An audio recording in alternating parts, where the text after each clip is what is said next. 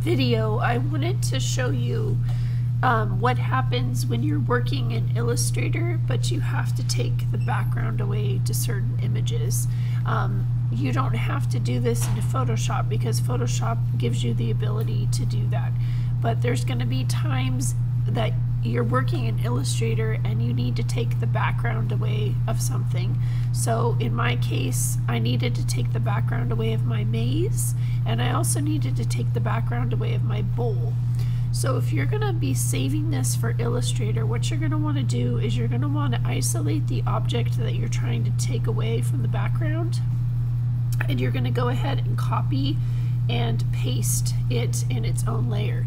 You can go ahead and turn the background off so that it is transparent, and then what you can do is file and export as, and make sure that it's set for ping and it has a transparent background.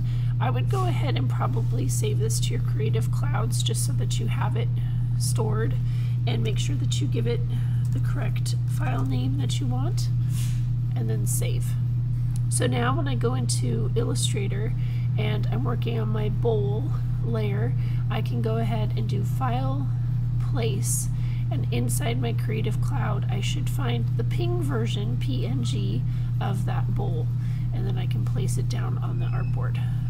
Okay, this is the same thing that happened with my maze. So my maze was fine, it just had a white background. So what I did was I selected the black part, I copied and pasted it, and then I exported it as a ping to get rid of the background. So this is a way to get rid of those backgrounds when you're working in Illustrator.